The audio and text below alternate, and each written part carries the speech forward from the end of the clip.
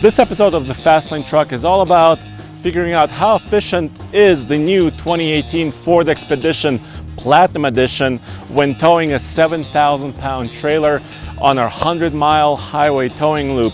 But it's actually more than that, because Nathan and I just 3 days ago did this loop and it was very windy, about 40-mile-an-hour wind with 60-mile-an-hour gusts, and we did not get a good result. Today, it's a perfect day, so I want to redo this test, and that's coming up right now. What's more efficient than towing? Is it a brand new 2018 Ford Expedition with a twin-turbo V6 or a GM SUV with a big V8? Well, considering that both of them have the 10-speed automatic transmission, that's a hell of a question. Well, let's hook up our 7,000-pound trailer and find out which is more efficient.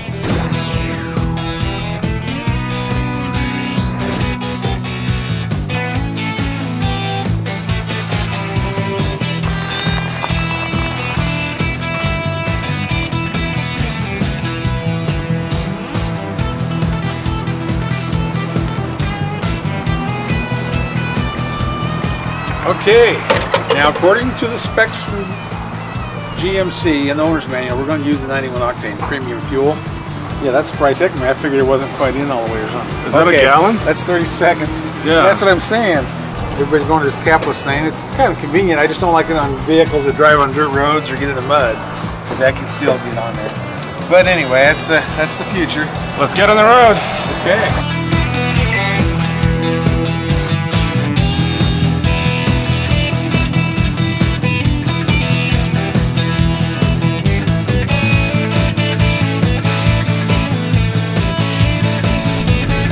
We're running these tests using the exact same procedure as always, and we've been running this MPG loop for about 3 years now. 70 miles an hour with the trailer, tow haul mode always enabled when we're towing, setting the cruise control and forgetting about it. 98 miles total.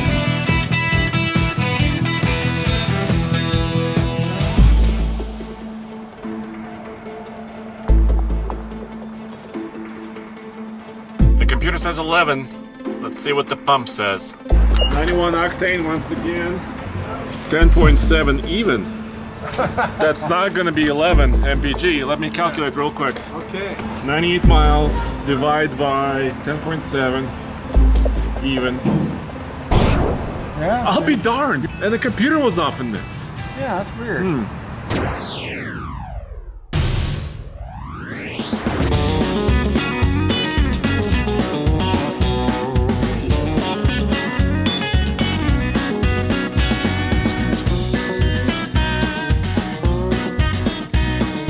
As we do for every highway MPG loop with a trailer, this cargo mate from CM Trailers is loaded to 7,000 pounds, so we compare this run exactly against the other SUVs and trucks. Under the hood of this Ford Expedition is Ford's latest 3.5-liter EcoBoost twin-turbo V6, but because this is a Platinum edition of the SUV, the rating on this engine has been turned up to 400 horsepower and 480 pound-feet of torque.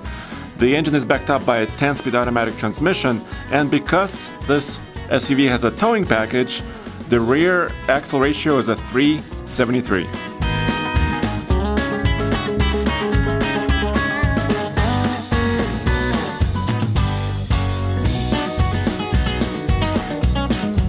The Expedition and the Yukon actually require high-octane fuel, 91 octane, for best performance. So let's just use that. Capless. Same method, right? Same method. So we're going to fill it all the way up. It's going to click. We'll time it 30 seconds to let everything settle. Then we'll squeeze one more time until it clicks. And that's what we do with every single vehicle we do this loop with.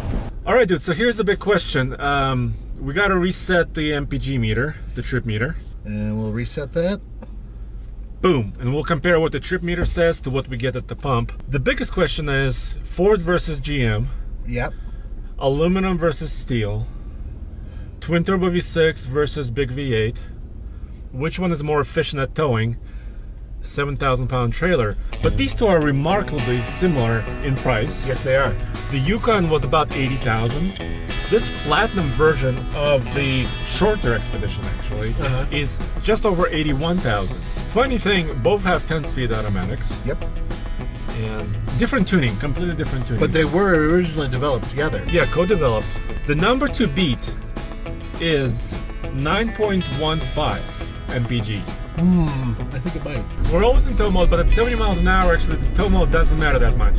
Right. Because at those speeds, actually on the flat highway, there is no like grade shifting that's enabled. Yeah, our 100-mile loop, which is actually technically 98 miles. Yes. Really is flat.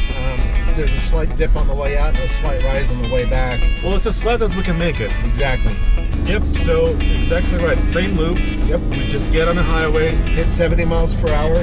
On the cruise control. Right. Max speed is 75, but we usually sit in the slow lane at 70, and that's what we've done with all our testers.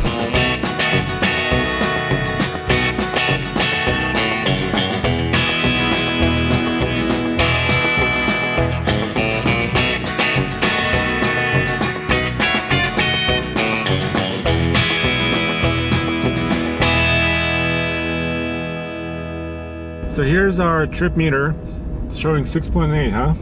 Yeah, that ain't no bueno because we started hitting a nasty headwind. Yeah, well, let's see what the pump says. Dude, the conditions worsened. The wind really picked up. I don't know what to say. We don't control the weather. Now it's real world conditions.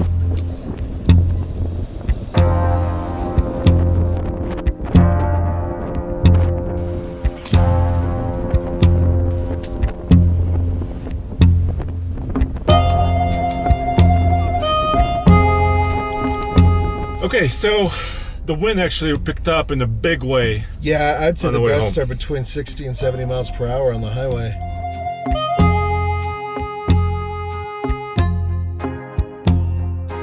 So let's do the calculation the way we have it today. Yeah. So 98 miles divided by 14.853 gallons, which is what the pump showed. Yep. By the way, we use the same pump. Yeah, exactly. So we tried to keep everything square. 6.6. Wow, that's actually pretty much what this said it was. So how about this? How about we do this again?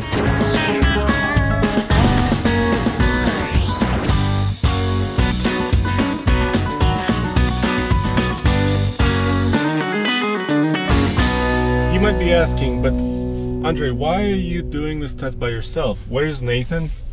Where's Mr. Truck? Where's Roman? All of those guys are actually out of town, and we get these test vehicles from the press fleet for about a week, and they have to return this Expedition in about 4 hours. I added a little bit of extra ballast to the trailer to compensate for the fact that I'm here by myself. I'm not saying that I want to replace all the other guys with center blocks, but maybe I am saying that. All right, well, let's go to the pump and see how this MPG loop does. Check it out, guys.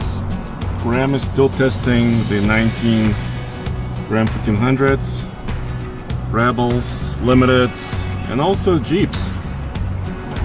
Okay, I'm using 91 octane. Same procedure, wait for it to fill up. First click, then wait 30 seconds for the second click. All right, we're all topped off, let's go. So this is a very interesting test, I think, because it's the brand new 2018 Ford Expedition. It's wind versus no wind. It's Ford versus GMC, because we ran the Yukon Denali XL with the same trailer on the same loop. How's it gonna do with no wind? Well, let's find out.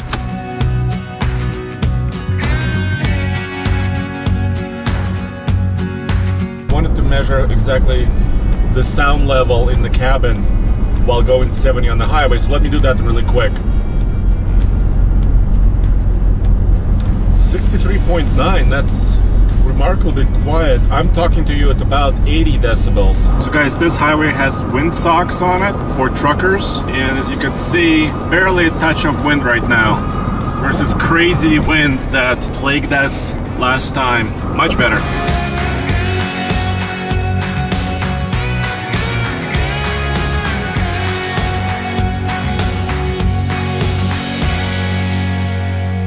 Okay, I'm back at the truck stop. The trip meter is showing 8.8 MPG. I was actually expecting something closer to like 8.5, 8.4, because this expedition has a towing package with a 373 rear end. So I was actually thinking to myself that the result on this will be less than on the GMC Yukon Denali with a V8 and 10-speed, because that truck had a 323, a more favorable fuel efficiency rear end ratio. We'll see what the pump says. Okay, 91 octane again. I want to get the final number. Finally, I'm thinking 8.5. 30 seconds to top off. All right, 30 seconds. Well, that was a sizable top off. 11.749. Okay, so let's do a quick calculation. 98 miles divided by 11.749 is 8.34. Basically rounding to 8.3. So I was a little bit closer. I was thinking like 8.5. So what about wind versus no wind? Well, that's a huge difference. Nathan and I got 6.6 MPG with winds between 40 and 60 miles an hour. And I got 8.3 with almost no wind. That's like 32% difference. That's enormous. So if it's a really windy day and you're trying to get a big trailer somewhere, maybe you should try to wait if you can, because you'll be using a lot of fuel.